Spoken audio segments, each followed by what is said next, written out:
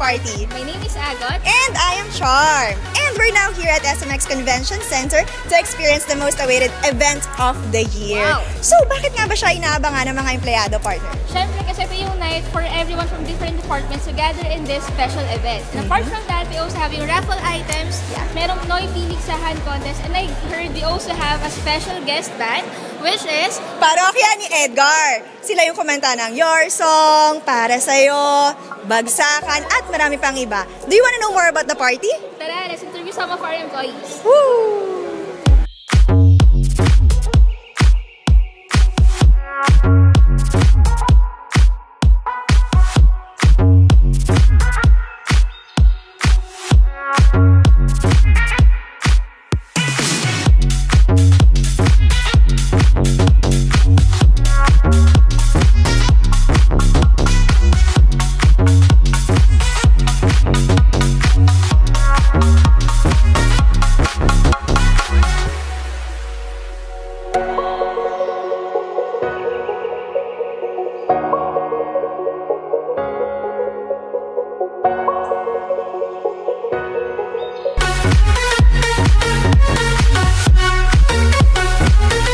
So, Pam, ano yung mga preparations natin to ensure na mag-enjoy ang mga employees natin today?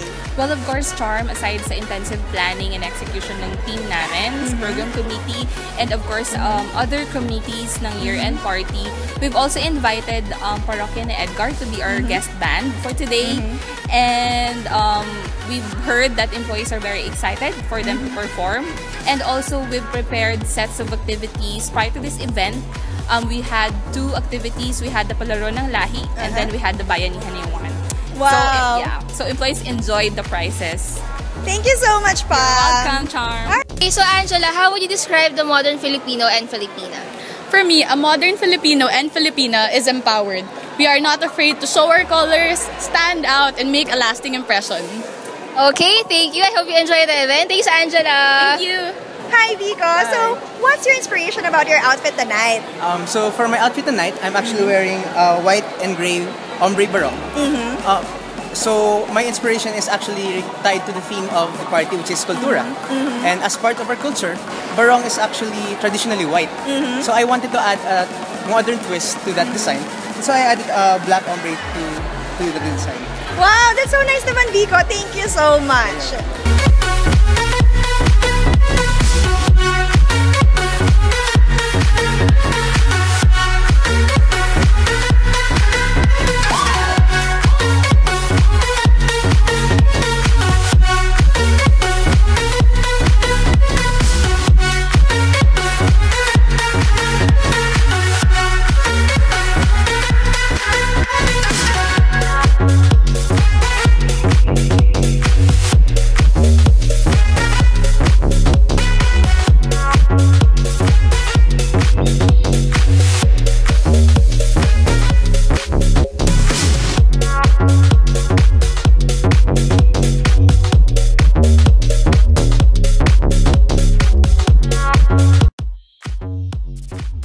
Yung mas abangan nyo po na mas mararamdaman nyo po yung lamig ng Pasko sa pamamagitan po ng mga kanta na kakantahin namin. And we will give our full heart once na kinanta po namin para mas maramdaman nyo po yung mga awitin na kakantahin namin.